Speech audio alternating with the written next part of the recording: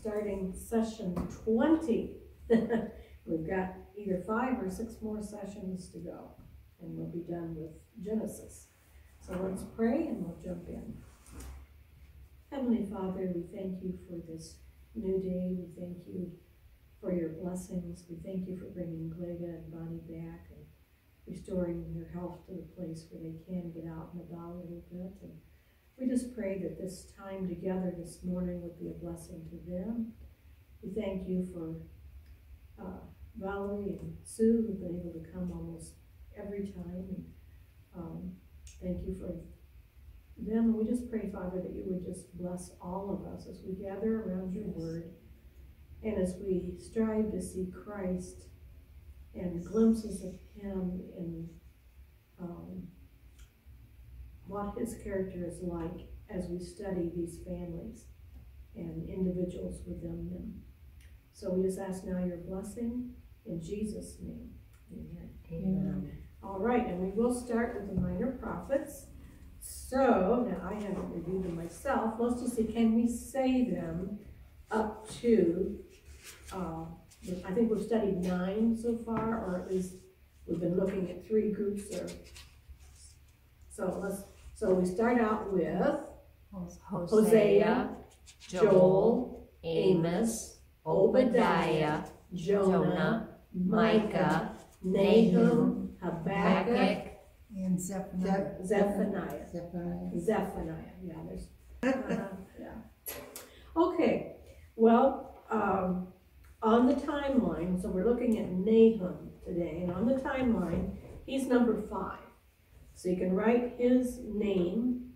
Let's see, Bonnie, did you get one of these timelines? Yeah, I did, and I filled it out, but I didn't want to carry a whole bunch of stuff, so I left it at home. That's fine. But I did do it. Okay. So Nahum is the Bible. okay. It's number 5, and his date is 660 BC. Now, as far as the map, you're going to need that second map because, like Jonah, he was given a message for Nineveh and the Assyrians. So get out this map and find Nineveh, and somewhere in the vicinity. As I got to looking at that, I thought I should have whited out an area or something because the heads tend to get lost. Well, let's go to the lecture notes now, and we're ready for the second paragraph, Nahum's message. And the Women's Bible Study had a very good, succinct description of that. She said, they said that Nahum was God's messenger to announce the fall of Nineveh and the complete overthrow of Assyria. Nahum's book is a sequel to and a dramatic contrast with the book of Jonah. We say it's a sequel to because both Jonah and Nahum had messages specifically for Nineveh and the Assyrians. But there's a contrast. Jonah lived 100 years earlier, and when he went with his message, the people listened to it, they responded, they repented, and God did not bring destruction. Okay, 100 years goes by, and in that 100 years, obviously it's another generation of people, but they have turned away, they have forgotten that, or else they said, no judgment came, big deal, Whatever reason, they turned away, and this time God is saying, all right, judgment is coming, and this time there is no escape. You have crossed the line, and there is no escape. It is coming. And it did come in 612 BC. So Nahum's speaking around 660, so about 40 years later, 30 or 40 years later, the Babylonians came against Assyria and just utterly took it over. And Assyria never rose to power again like they had been. So, interesting concepts in Nahum's book. Well, the very first verse shows us something unusual. It has a double title for the book. The first title is The Oracle of Nahum. Now what's an oracle? That's an odd word. It can mean two things, two related things. It could mean a prophetic utterance. So in other words, these are the prophecies of Nahum. Or it can also mean the person who gives those things. It's like prophet and prophecy sound alike. Well, oracle is the same word, but it can be both a noun for the person or a noun for the message of the person. But then he says, the vision that God gave to Nahum. Well, that tells us how Nahum got his message, that it came in a vision that God gave him. So, I think, though, this is the only book that has a double title like that, but for whatever reason. Okay, then, Nahum is a short little book. It's only 3 chapters long. So, in the first verse just tells you what it is. It's his prophecy concerning Nineveh. But then in verses 2 through 8 of chapter 1, we find a description of the Lord. It's a kind of psalm or song about him. But if you look at it, there's some very contrasting thoughts within it. And I brought my wrong Bible. I have the other Bible marked. I'll get there. Okay. So let's just read through verses 2 through 8. You can kind of follow along as I read. The Lord is a jealous and avenging God. The Lord takes vengeance and is fierce in wrath. The Lord takes vengeance against his foes. He is furious with his enemies. That's verse 2. What big thought comes out in that verse?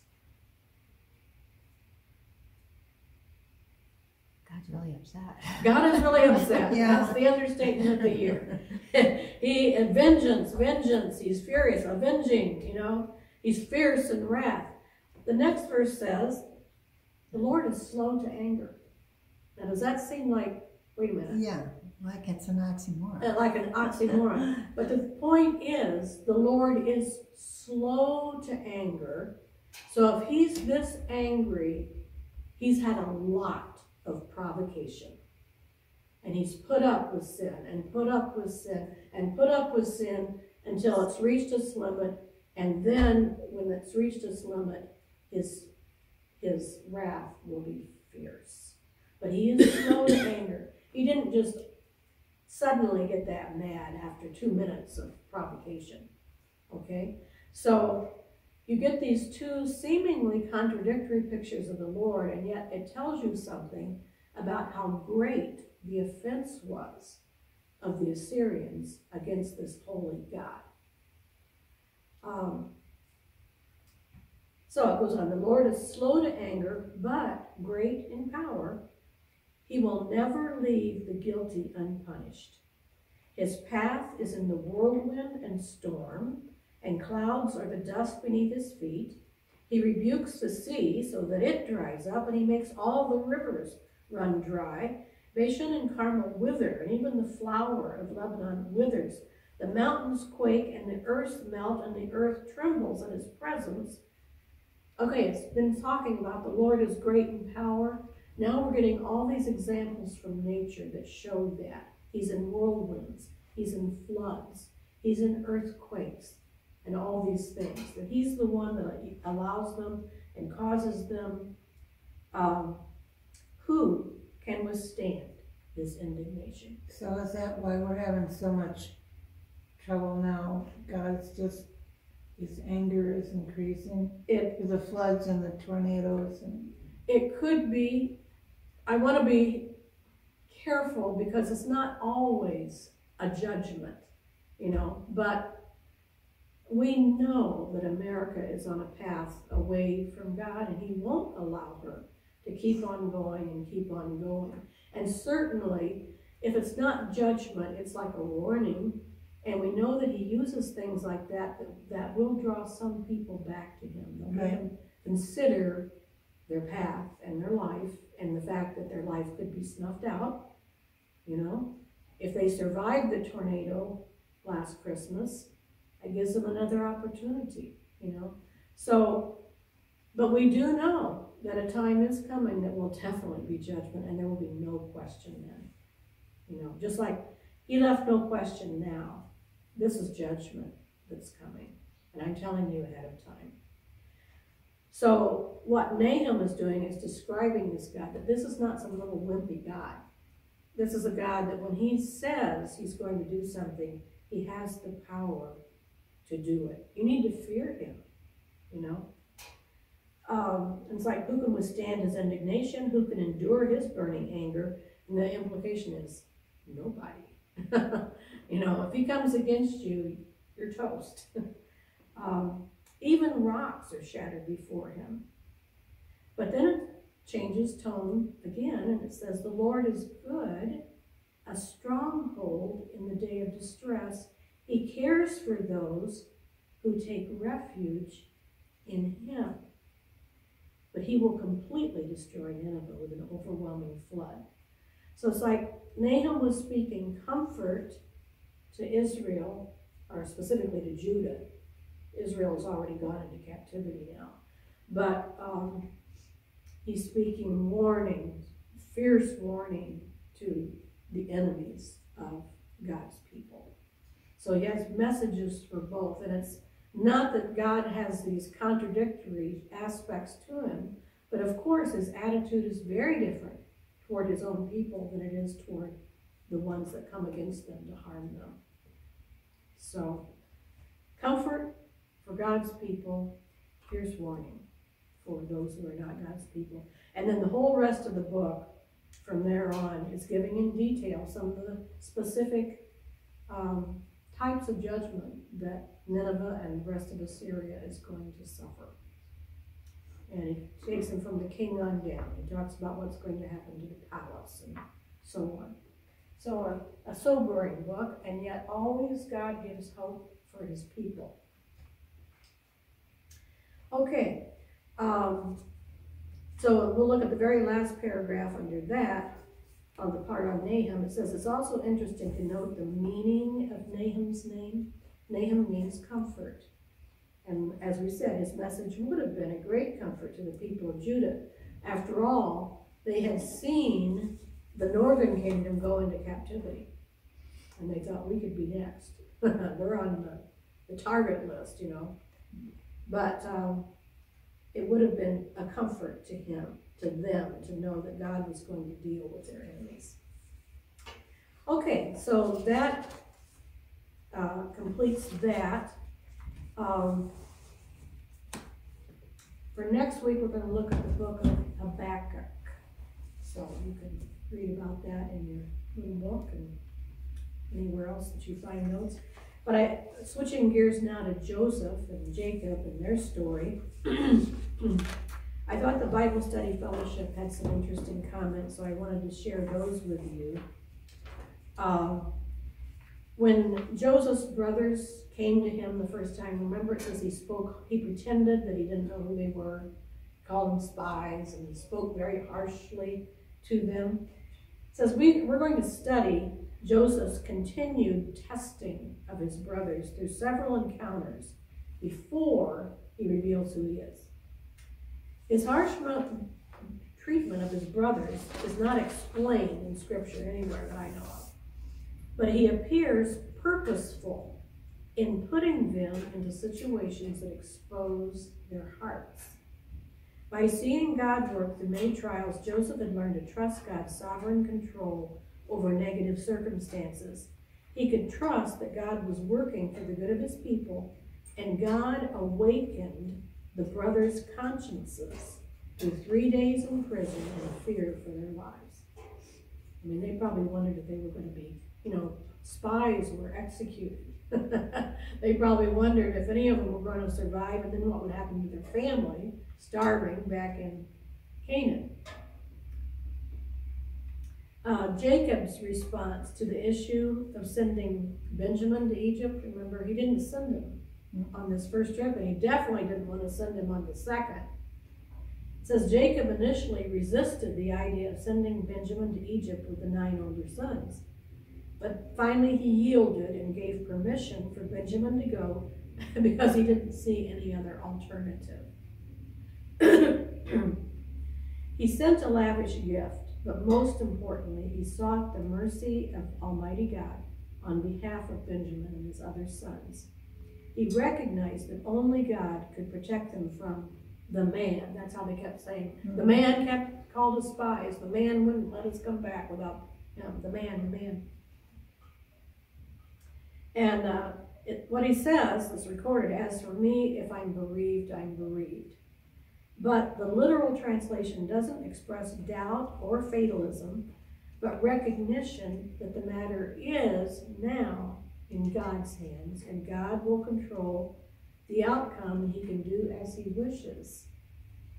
Yielding to God often requires letting go of control and comfort and even of things held dear.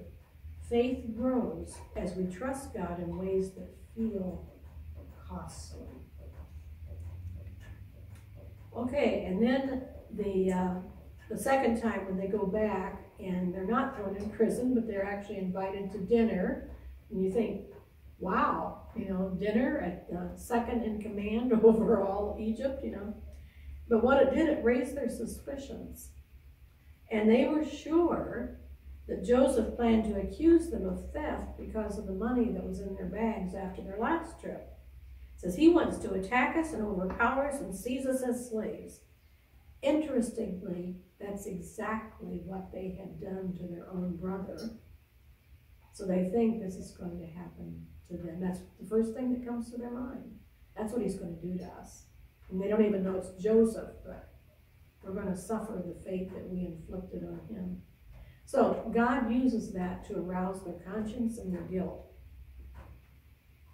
And then the steward's assurance. The steward quickly reassured the brothers they were not being accused of stealing.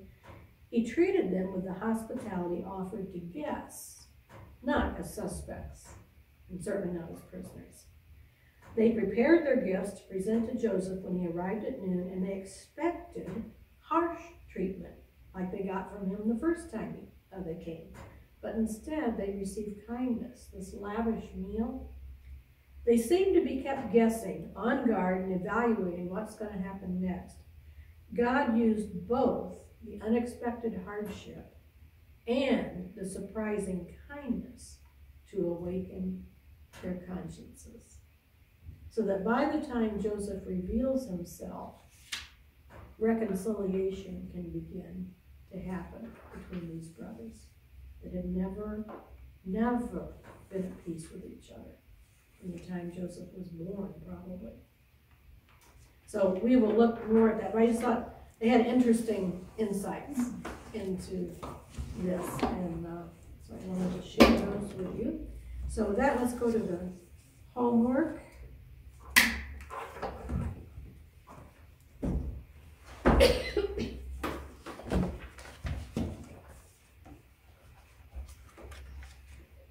Okay, I think I will read my summaries, and if you have anything to add, we'll pause after each one. So on page 144, chapter 42, I have that Jacob sends 10 of his sons to Egypt to buy grain, keeping Benjamin with him for safekeeping.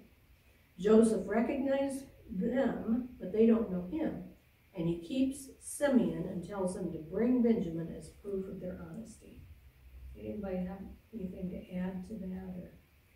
I had noted Joseph's dream comes true. Yep. His brothers go to Egypt and bow down to him. Yes. Literally came true. And remember, the first dream he had was only about the brothers. The second dream had the sun, the moon, the parents bowing down to him. And that's what happened when Jacob came. All right, chapter 43. I had at Judah's insistence, the brothers returned to Egypt with Benjamin. Once again, their guilt makes them fearful, but Joseph honors them with a meal at his house. Anybody have anything to add to that one? Okay. Chapter 44 was Judah's, I thought, beautiful plea for Benjamin. Judah offering to take his own place as Joseph's slave. So, and then chapter 45, Joseph reveals himself to his brothers and promises to care for all their families. And then, to me, there was a significant detail in verse 15 of chapter 45. It says at the end of the meal, let's see if I can find it. Okay, verses 14 and 15. So Joseph has revealed himself at the meal, and Joseph throws his arms around Benjamin and Benjamin wept on his shoulder. Joseph kissed each of his brothers, and afterward his brothers talked with him. Do you remember what it said about their relationship when Joseph was a young boy? They could not speak peaceably with him. And now they're fellowshipping. I just thought that was significant. I never made that connection before. But now they're able to talk to him. That God has cleared the way and cleared the air so that they can have that relationship. Okay, then chapter 46. Jacob's entire family moves to Egypt, and God reassures him about it. Meaning reassures Jacob. Don't be afraid to go to Egypt. Why do you think that would be?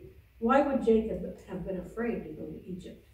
Because all of their experience in the past.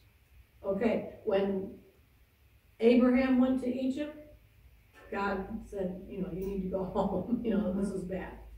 And then Isaac tries to go to Egypt, and God actually intervenes and doesn't allow that to happen. So, yeah, he probably had questions. And God wanted them to stay in the promised land. Right, exactly. So he would have had good reason to fear, but God reassured him. He said, oh, it's okay. This is part of my plan for you to go now. Okay.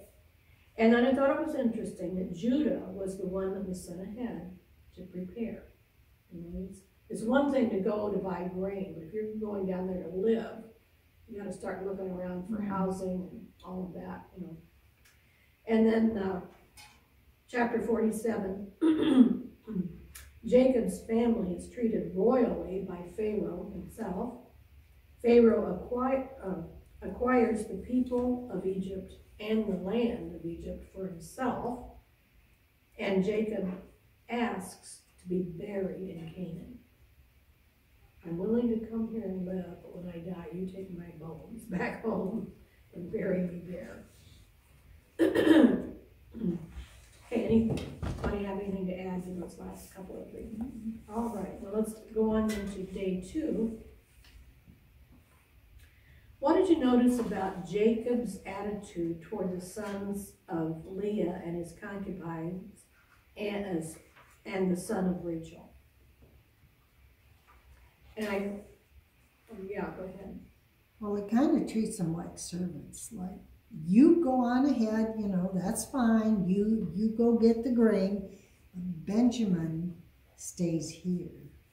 I don't want anything to happen to him. If something happens to you, well, okay. Yeah. But, they are expendable. Yeah. And Benjamin is not. Yes. Yeah, I put he loves Rachel's sons much more. Yes, and he's made that very obvious to everyone. And I also wondered, do you think he harbored suspicions? I think he did. That the older boys knew more than they were telling him about what happened to Joseph, and he thought, I don't know that he's going to be safe in their company. Yes. Let alone, from bandits or what else could befall you on a trip. Yeah, maybe Benjamin won't come back. Right. Yeah. So anyway, okay, then question 3, she asked you to read this verse or set of verses in both the NIV and the ESV, and how does the NIV enhance your understanding? I think the ESV says he treated them like strangers, and the NIV... Yeah, it also said that he recognized them. He recognized them. But NIV says immediately he recognized them. Okay. And the NIV also says he pretended to be a stranger to them. So he knew exactly what he was doing. explain, why do you think that Joseph reacts to his brothers the way he does? And why does he decide to deceive them? I mean, we're not really told, but. I think because they don't remember him at all. Okay. Yeah. They don't remember him at all. I think they wanted to see he wanted to see what their hearts were like now. Yes. And also, I think he wanted to see his father. And this would be a way to manipulate things to see His father and his own younger brother. Yeah. Yes. So, anyway, now that raises another interesting question. He recognizes them immediately. Why do you think it was that they didn't recognize him? Because God didn't want him recognized at that point. Well, that could be, but there may be some other. He was a he was a child He was when only he was sold 17, into yeah. slavery, and now he is a grown man. Okay. 30. And I think that's part of it. His appearance has changed. Yes. he lived as an Egyptian. He lived and dressed. You ever seen that's films true. of the Egyptians? A lot of times it shows like their heads are shaved. He would have looked very different from the way he looked back in Israel, you know? And they aren't expecting to see him. You don't see what you don't expect. You know what I mean? They're expecting to see some very high authority, and that's exactly what they saw. And the other thing is, I thought, well, maybe his voice would have given him away, but you realize he spoke through an interpreter. When you're reading it in the scripture, it just sounds like they're having this conversation back and forth. No, he's speaking. I was going to bring Tom, and we were going to do a little demonstration of it. I just thought of it this morning. I thought, well, I haven't planned it through. I better not spring this on anybody. But, you know, so they didn't actually get to hear his voice that much. You know, and maybe he's speaking very quietly to the interpreter, and, you know, the interpreter is actually going and talking with him. But anyway, I think there's a lot of things going on there. And, but yeah, he would have looked different, you know, and he was totally unexpected.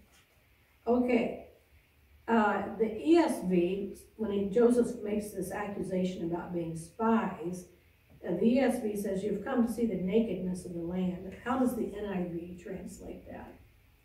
Land unprotected. Land unprotected. You've seen where we're weak. So that's what spies do. They look for the weak points, you know, so we'll know where to attack. And for proof that they're not spies, I thought it was an odd statement. We're all sons of one father. You know, we're all brothers. What's that got to do with being spies? Isn't it unusual for that many boys to be in one family? Well, probably not. I mean, I think families were large, eventually anyway, in Israel. Usually as spies, it would be one person per family that they would send out, not all from one right, family. You wouldn't send your whole family, you know, that maybe they'd all get wiped out. Or usually spies, I mean, one family wouldn't be coming against Egypt. I mean, you know, Egypt's got this whole army and 12 men are gonna, you know. And like even when Moses in his day sent out 12 spies, it was one from each tribe. So there was this whole confederation of people. So when they're saying we're sons of one father, you know, we're one family that's come here to get food because we're starving, you know. So I think that's what it has to do with. Now you're right, up to this point their families have not been that large. Their relatives' families have been. We saw Esau, how many kids he had and grandkids. But anyway, so Joseph has this plan. He says, you're going to have to stay here, and we'll send one person back to get Benjamin. And what do you think was his motive for that? We've already talked about he wants to see them. He wants to see his dad and Benjamin. But what else do you think is going on? I wondered if he wanted to see them squirm because of what they did to him. Do you think there might have been just a little bit of... It could be. I mean, we're not told. But I think also he wants to know their attitude toward Benjamin. because he probably figures Benjamin also is favored, and he knows what happened to him because he was favored. Probably wants to know, do they still have that in them? Are they still going after the favorite children? You know? On to test, he gave Benjamin food from his table. Right, that's on the that's second it. trip, but yes, you're right. And not only did he give him food, he gave him 5 times as much. So he's kind of throwing in their face and really exaggerating the favoritism that, is shown. And he wants to see, have they matured beyond where they were when he last saw them. So, and again, we're kind of guessing because we're not really told in Scripture exactly what was going on in his mind. But we do see how God used it to bring about, to make them admit their guilt. I don't know if they've ever admitted it to each other. I think it's been something they have pushed down and not talked about and refused to talk about over the, maybe they tried not to even think about it over the years, but now it comes up and they have to deal with it. And it's for their own good, really, because until we confess, we can't turn away and we can't really begin to deal with things. Okay, she says, question 8, what emotion causes Joseph to weep? I think this probably wasn't just one emotion. Gladness. Gladness? Mm-hmm. Okay. Maybe release. Have you ever had something that's caused you a lot of tension and strain, and then when it's kind of resolved, you weep, but it's not because you're sad about it. It's just Let them go. Let them go. Yeah. He probably hadn't thought about it in so long because of everything else going on in his life, and all of a sudden, here it is, all these emotions at once. Yes. Yes. And seeing them in face to face, that would have been a very emotional thing for him, and especially not knowing what's their attitude now. What are they like? So, yeah. Okay.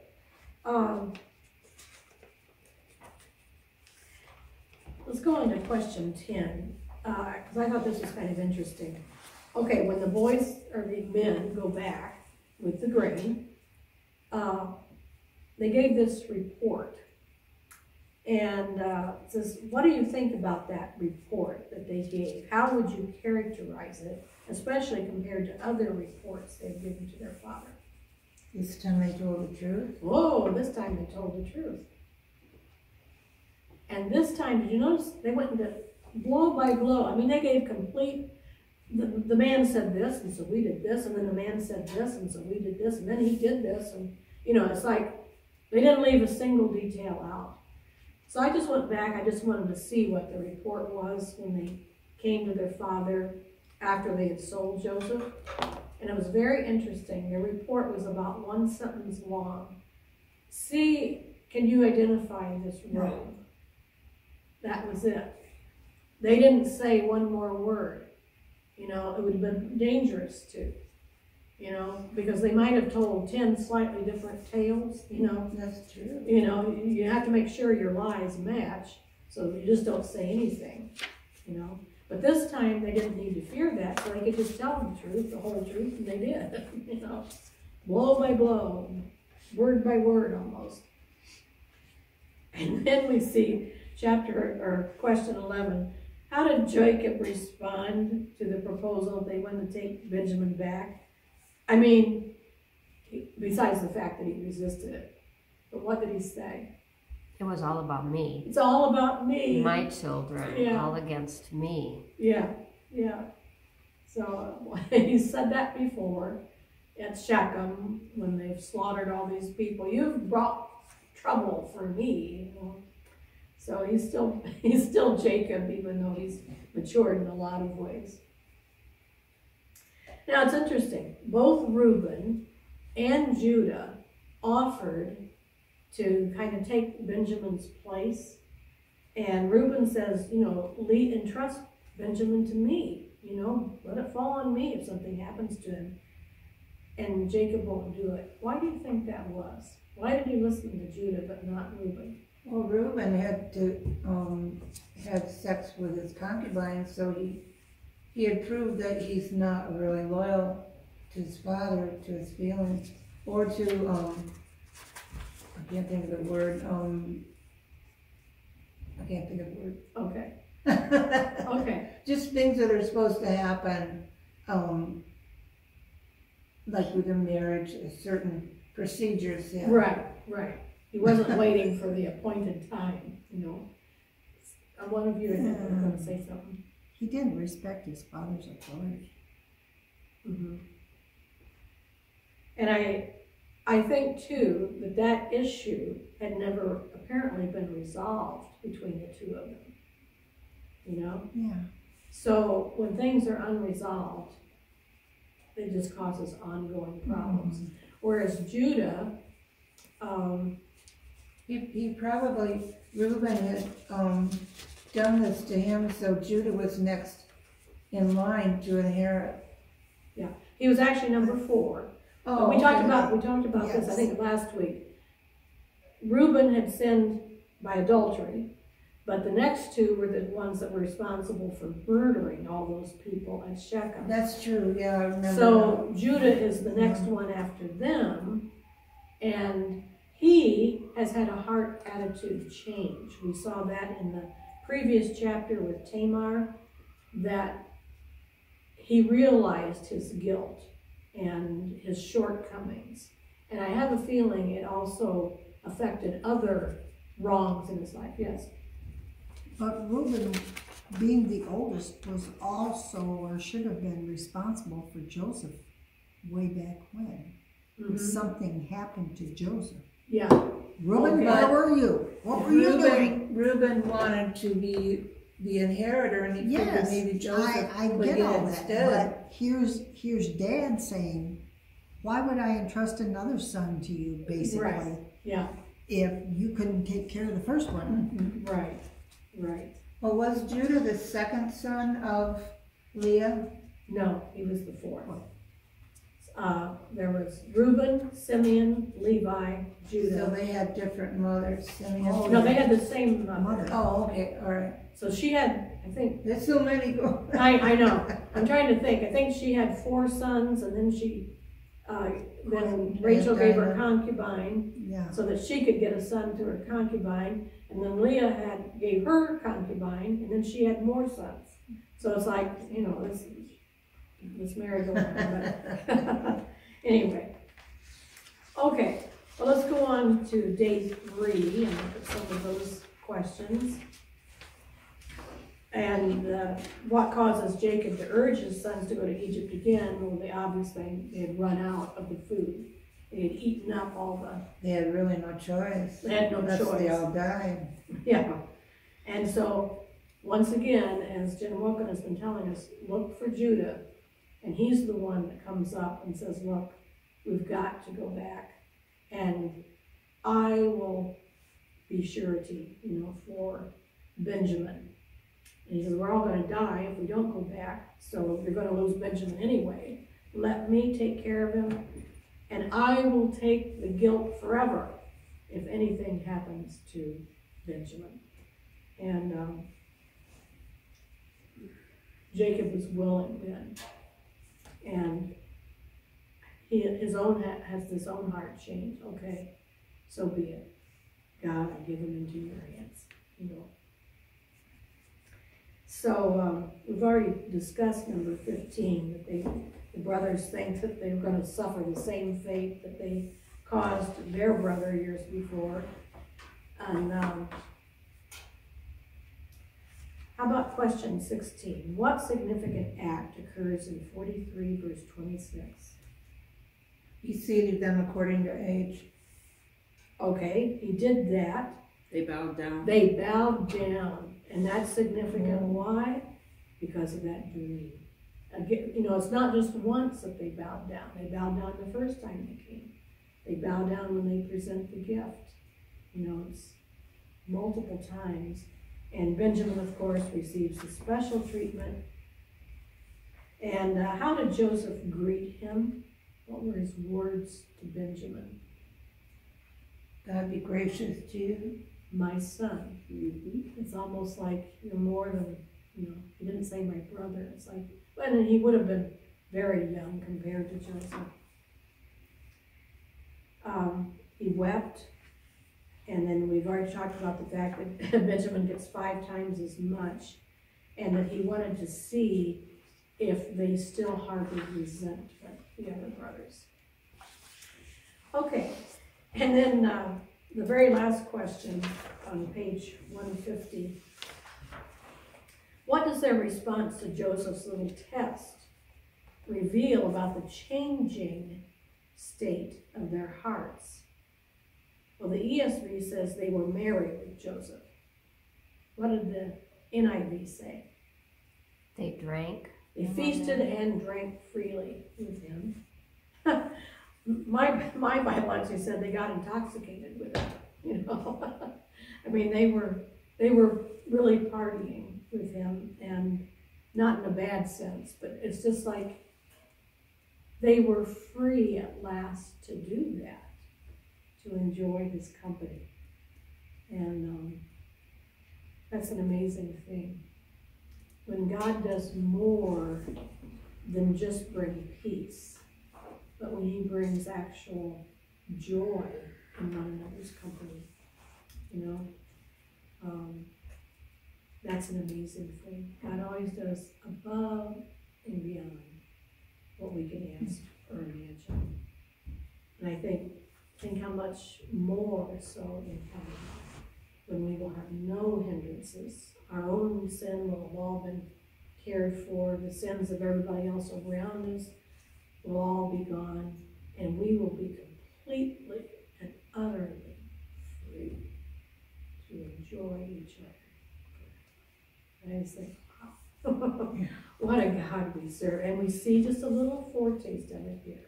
We too are going to feast and drink freely with one another.